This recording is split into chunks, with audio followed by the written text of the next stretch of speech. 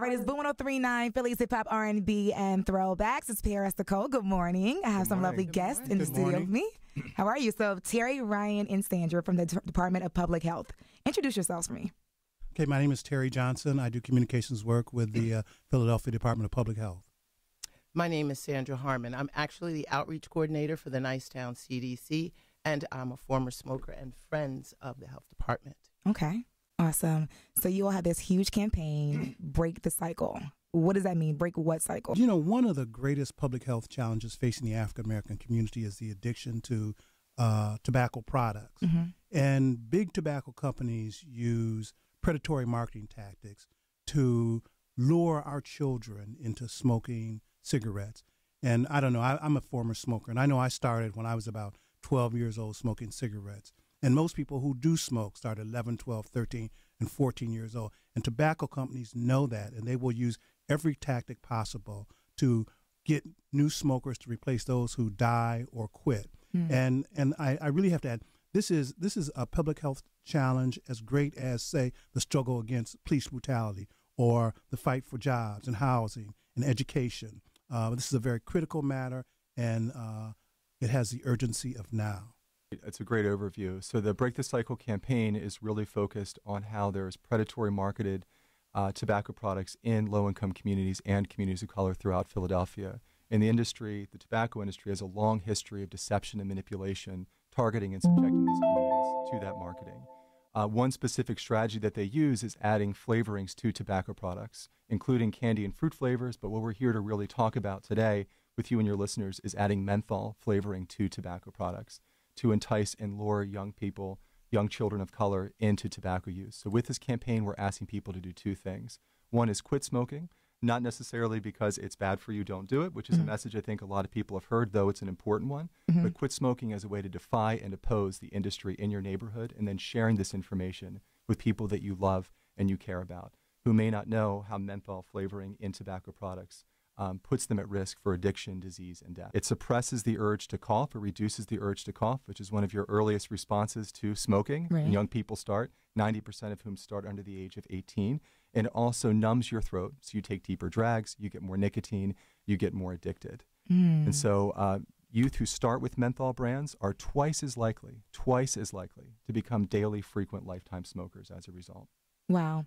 Now I have a question about hookah. That's often compared to, being worse than pretty much cigarettes. Is that true? So there is no safe tobacco product, no matter what form it comes in. It could be cigars, it could be smokeless tobacco, it could be cigarettes, it could be hookah. So there are some data showing that an hour-long hookah session is the equivalent of about 100 to 200 cigarettes. Wow. So up to a carton of cigarettes a day. Wow. We're talking a lot today specifically about menthol cigarettes as a particular form of tobacco products, because far and above, if you ask people what types of tobacco products they're using, cigarettes are a very, very popular form of tobacco products. The menthol can be found in other tobacco products, not just cigarettes as well. All right, so if there's a teenager out there that's an avid smoker, what advice would you give them to quit right now? Yeah, and so there is free resources that are available on the state level and also on the local level. Anyone trying to quit smoking can visit smokefreephilly.org. And there's tons of great resources there on menthol, about the Break the Cycle campaign, as well as calling 1-800-QUIT-NOW. That's the Pennsylvania free quit line. They can provide free medications and free coaching and counseling to any caller. And the thing to remember, that it's not easy to quit smoking. You can adjust that. Yeah, I was going to ask you that. Yeah, I certainly can. I am the product of the menthol additive. I was raised in a family of smokers. My parents smoked. And at the time that they were smokers, there was no menthol in those cigarettes. And I think that the likelihood of me actually becoming a smoker would have been less had those been the only cigarettes that I was exposed to, because they were gross. But they added the menthol. They made it easier, as Ryan mentioned, the urge to cough, which is the immediate response when you're young and you're new and you're learning to smoke. And I had that additive that increased the likelihood of my addiction to cigarettes. That addiction lasted for 40 years. I had, in those 40 years, I wasn't always a happy smoker. In fact, once I got old enough to learn the adversities of smoking, I wanted to quit. I made numerous attempts to quit and was unsuccessful. Fortunately, I did benefit from that Quit Philly program, and was able to follow a program all the way through to completion that got me to this point where I'm grateful to say that it's been nearly 2 years since I've had a cigarette. Awesome. Good Yeah, that is awesome. That's really I feel good. so great as a result of that. I feel like I gained a part of my life back as a result of not smoking anymore. And I will also, and I spoke to Ryan about it, I'm like the worst now. Don't smoke around me because, you know, I would do the Matrix and all those great things to avoid it. Yeah. And I think a big part of that is this. I just never want to be exposed to that level of external control from anything or anybody ever again. Absolutely. Each year, over 3,600 people die as a result of cigarette, tobacco-related illnesses. Now, that's more than gun violence, which we know is a huge issue in the African American community. Absolutely. More than drug overdoses, more than alcohol.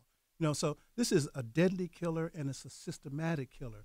By that I mean that there are big corporations who make millions or billions of dollars off selling these deadly products to our children. And we have to make sure that this is part of our fight for justice in this country. You know, to be able to live healthy lives and have our children free from this kind of predatory marketing tactics. And really, tobacco companies have really gone over the top with some of the flavored products. Ryan has talked about menthol, and menthol is truly the deadly killer. And because probably most African Americans who smoke mentholated products. Absolutely. But Ryan can also tell you about some of these other insidious products, the flavoring. Yeah, so there are candy and fruit flavors that are packaged in very bright packaging. It looks just like candy. They're very cheap, for as cheap as 5 for 99 cents, and they're often sold in retail spaces very close to other kid-friendly products like cookies and candies and cakes, for instance. Wow. I regularly talk to fourth graders who are 9 years old and hold up these products and say, what does this look like? And all the kids will uniformly say it looks like candy. So we're talking fruit punch, chocolate, grape, strawberry, tutti frutti flavors that are meant to minimize the harshness and irritation of tobacco smoke, make it more palatable for young tobacco users, and just like menthol, initiate the future of our city, our young people, into this addiction. I just want to mention, too, that it's not just death that results from this, but the suffering that precedes that death for an individual. So it's not just quality of life, length of life, it's also quality of life. So I still see patients in a clinic in South Philadelphia for tobacco treatment, and I worked with a gentleman smoking Newports, started as a teenager, and had his first heart attack at 37, and is fearful of what this product is doing to him and anxiously trying to quit. And when I talked with him about menthol, he was incredibly surprised to hear this information. He was just not aware of what was really in this product that he'd been using for years and years of his life. That's why I'm so happy that you all are informing us about this, because there's so many people, teenagers, kids, that they just smoke because they think it's cool. They see someone else do it, but they're not thinking that, hey, this could happen to me. Because it's never like, oh, it could be me. They don't ever think about it like that. Like, oh, that's not going to happen to me. I'm just going to smoke, and I'll be fine. Or I can quit whenever I want. Like, that doesn't control me. But in reality, yes, it does control you. You become addicted, and you could suffer from some of the symptoms. You can visit smokefreephilly.org or call 1-800-QUIT-NOW. That also has information on Smoke Free Philly about that Break the Cycle campaign that people can see and they can hear directly, including more information about menthol and flavored tobacco as well. Awesome. Thank you so much for stopping by today. Thanks for having us. Yes.